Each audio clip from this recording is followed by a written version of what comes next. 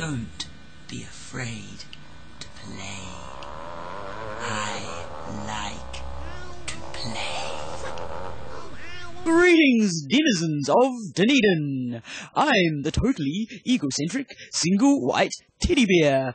And you can call me Awesome Algernon, second to none. I'm available, ladies. But right now, at this moment in time, I am here to interview a bizarre creature called Kez.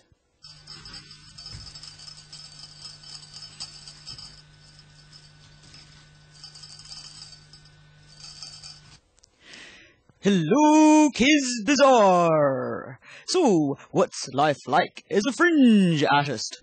Why do you think you are fringe? Thank you for this opportunity and interviewing me. That's really cool. Nobody else would, because I'm a fringe artist. Well, I do think I'm a fringe artist. I've never really been accepted by the mainstream. I think it could be a wonderful pain in the ass being a fringe artist because you never quite fit in. But it gives you an extra dimension to life, the way you see life, experience life. Making something out of nothing is what really gives me the buzz out of life. It's as vital as breathing to me as a creative soul, and I suppose to a lot of you out there as well. Unfortunately, our created artworks aren't usually appreciated fiscally, but never mind, because we just keep on creating them.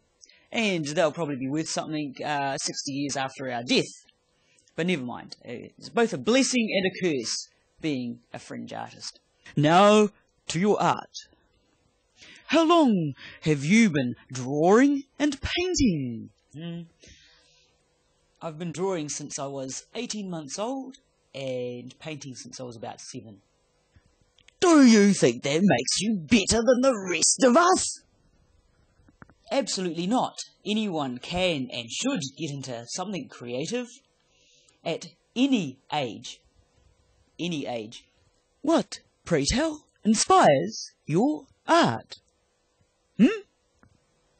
My dreams, my imagination, nature, society, dwellers of the fringe zone, see through the miasma of the daily grind, and we don't like what we see.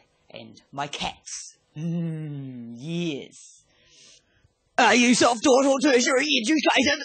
I suppose you could say I'm self-taught, but self-taught is a strange term, because I'm always learning off other people.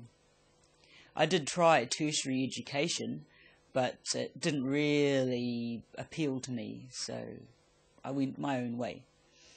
And I like to have my own time to try with whatever materials tickle my imagination and provoke thought. You're also into music. How long have you been doing that? As a kid. But no, they didn't really inspire me much. I much prefer just striking random notes. I much prefer just striking random sounds put together, seeing what would happen with sound, things like that. And all sorts of strange I did a bit of recording, which I called Radio Worm. I did a bit of about 10 years old. That was like my own radio station. That was like my own, in which I radio station made up my own stuff. In which I stories made up my own stuff. It wasn't until I was in my 20s that I actually got into experimenting with sound and voice. Do you think your music is fringe? I think that my music is fringe because it's not actually music. What other creative stuff do you do? Random acts of creativity that can strike at any time. Humour need not be justified.